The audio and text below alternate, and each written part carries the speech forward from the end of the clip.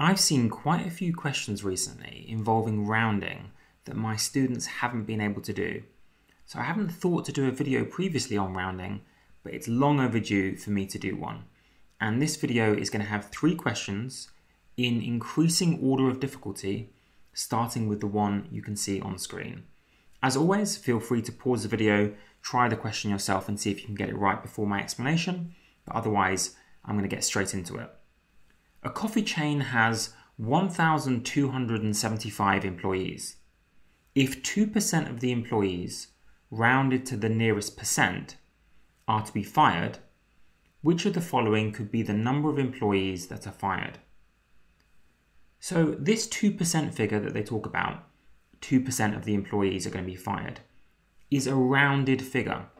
That means this might not be the exact number of employees, they've just rounded it. So I want you to think of 2 things. What's the least possible percentage that could have actually been fired?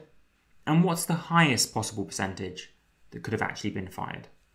And I want to mention something interesting here. A lot of my students get the minimum right, but then they struggle with the maximum.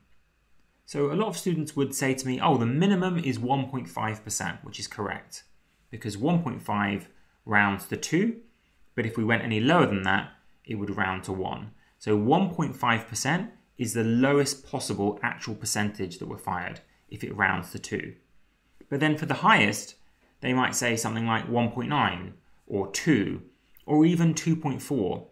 And all of those are wrong, unfortunately. The figure that we're going to use for the highest possibility is actually 2.5. Now, I've drawn the inequality carefully here because I know what immediately all of you are going to say, but 2.5 rounds up to 3, that's not fair. Yes, and that's why I put the less than symbol, because technically we can't have exactly 2.5, that would round to 3, but we can have 2.4999999, which is essentially the same thing as 2.5. So technically it can't equal 2.5, but we're going to write less than 2.5. And here's the important point that I want you to remember. We're going to use the figures of 1.5 and 2.5 in our calculations, even though me and you both agree that technically 2.5 rounds up, we're still going to use those figures. I want you guys to remember that upper bound of 0.5, even if you realize it can't be exactly that, but for the purposes of calculation, that's what we need to use. So the real percentage of the number of people fired, if it was rounded to 2, is somewhere between 1.5 and 2.5%. Now we just show off our percentage skills and work out what 1.5% of 1,275. You should know in a calculator, the way to do this is to do 0. And you'll see it on the screen, 0.015 times the number. If you didn't know that, check out my videos on percentages. This gives us 19.125. And it's important to realize that this is the lower bound, 19.1. That means it couldn't have been 19 employees. Remember, with the 1.5%, that's the exact lower bound. So the minimum possible was 19.1, meaning it couldn't be 19 or lower in terms of the number of employees fired. So answers A and B that you can see on the left can't work. 16 and 19 are too low. The upper bound, and again, we're going to use that 2.5% figure, 0.025 times the number, is 31.875. But that exact number is not allowed. Remember, we agreed it has to be less than 2.5%. So anything less than 31.875 is allowed. So that includes 31, 29, 25, as you can see on screen. So the correct answers are 25, 29, and 31 because they're above 19.1 and below 31.8. Any of those 3 numbers could have been the number of employees fired. Obviously, there are other numbers like 20, 21, 30, for example. But in terms of the options given, which is typically the way they ask this kind of question, we would tick C, D, and E as the correct answers. Now, the next example is going to be great for those people who want to push it to the next level and really test themselves on a harder rounding question. Here we go. A coffee chain has 24,550 customers last year. If 7.2% of these customers, rounded to the nearest 0.1%, are new customers, Which of the following could have been the number of new customers of the chain? Tick all that apply. And now a lot of you are going to put your hands up and say, okay, I know about going below and above and setting the range in the inequality, but I actually don't know how to come up with those 0.5 figures. Is there a rule that we can follow? And I have good news. There is a rule, and it's going to be particularly useful here because when we're rounding to the nearest 0.1%, it can get confusing for some students. So here's what I want you to do. When they say they're rounding to the nearest 0.1%, or even if they said rounding to the nearest 0.01%, whatever they say, take that figure and divide it by 2. So 0.1 divided by 2 is 0.05. Just to repeat, if they say they're rounding to a certain thing, to the nearest 0.1 or to the nearest 0.5, whatever they say, take that figure, divide it by 2. Then we add the result to our figure. So in this case, they said 7.2% of our customers are new. So we add 0.05, and that gets us 7.25 as the upper bound. And for the other end, we take away 0.05. That's 7.2, take away 0.05, which is 7.15. And this is an important moment for a lot of those students who struggle to realize what the boundaries would be. Take the figure that we're rounding to. For example, if they say rounding to the nearest integer, well, an integer is 1, right? Half of 1, 0.5. So we add on 0.5 and take away 0.5 to find the upper and lower boundary.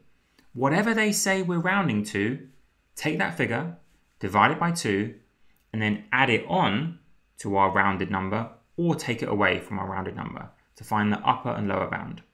Don't worry, there'll be one last example at the end where we'll cover this, the hardest boss level example. But for now, we can see that it was between 7.25% as the upper bound and 7.15% as the lower bound. Then we're going to show off our percentage skills yet again by doing 24,550 times the lower bound, 0.0715. That's how you do percentages. And that gives us 1,775.32. Applying the upper bound, because we always use that figure, even though technically we can't be 7.25, we get 0.0725 times by our figure, and the upper bound is 1779.875. Now this time I want you, if you were previously just listening to my explanation, to pick out the right answers therefore based on this range. Pause for a moment and see if you can get it. You should have picked the following set of numbers between 1776 and 1779. Why? Because the lower bound is 1775.3. So our answer has to be above that. So it doesn't include 1775. Remember, 1775.32 is the lower bound, and 1775 exactly is below that. So we can't include it, we have to start with 1776. Likewise, 1779.8 is the upper bound, so we can't reach 1780. So the last one's not an option, but 1779 is included, and all the other numbers between those. So the correct answer here would be C through to F. And finally, we're going to have a boss level rounding question. Sarah drove a truck that traveled 24 miles, rounded to the nearest mile, in 35 minutes, rounded to the nearest 5 minutes. What is the positive difference between the maximum and minimum speed the truck could have been going, rounded to the nearest integer, in miles per hour? That is a lot of rounding involved in one question. But let's get started immediately with the techniques that we know about. It said that she traveled 24 miles rounded to the nearest mile. Now, many of you would instantly look at that and say, okay, definitely it's between 23.5 and 24.5. But for those of you who are still unsure about how we got that, remember that it said rounded to the nearest mile, which is the same thing as rounded to the nearest 1 mile. 1 mile divided by 2 is 0.5.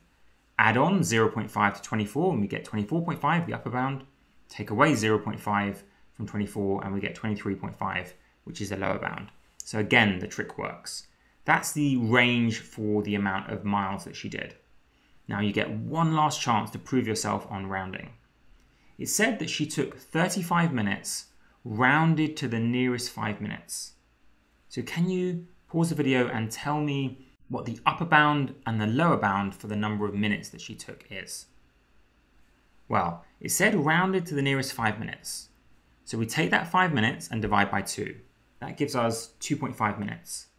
Add that on to 35 and we get 37.5 minutes. Take away from 35 and we get 32.5 minutes. That's the upper and the lower bound. And if you understand now how we got all of these, then you are truly the Don of rounding. But now we get on to the next phase of the question, which is tricky. What is the positive difference between the maximum and minimum speed the truck could have been going? How are we going to calculate the maximum speed? Do we take the maximum distance and divide by the maximum time?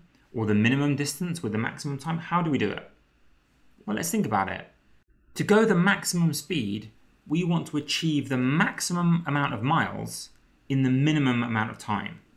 So that's the formula we're going to use. The max speed, and speed is distance divided by time, you can use a triangle, we're going to find by doing the maximum number of miles, the upper end of the miles range, divided by the minimum amount of time. That maxes out our speed. Remember, dividing by a small number maxes the fraction. Okay, so here the max number of miles was 24.5, the minimum amount of time was 32.5, and of course we remember when we type this into the calculator that we're dealing with miles per minute. And the question was actually asking for miles per hour. So after we get the result, 0.7538, we multiply by 60 to get miles per hour. If she can do 0.7538 miles in a minute, in an hour, she can do 60 times as much. So 45.23 miles per hour is the max speed she could have been going. Just to finish this question off, can you show me how we would calculate the minimum speed? Well, the minimum speed would be the least amount of miles, the min miles, divided by the max amount of time to go really slowly. Min miles divided by max time. The min miles was 23.5 and the max time was 37.5. And again, once we have that figure, we times by 60 to get into miles per hour. Finally, they threw in one final spanner. They said, what is the positive difference between these two? So we have to subtract it, rounded to the nearest integer. So after you subtract these two to find the difference, that's 7.63, we then round that to the nearest integer, which is 8 miles an hour. That's the nearest whole number. So there's an 8 mile an hour difference, roughly, between the max speed she could have been going and the min speed she could have been going. And I hope by this end of the video, you are much more comfortable with rounding. If you are, please let me know in the comments. Please do leave a like. And to be honest, even if you leave a dislike, YouTube doesn't even show it anymore. So what's the point? You might as well leave a like and a comment. Why not? Have a wonderful day.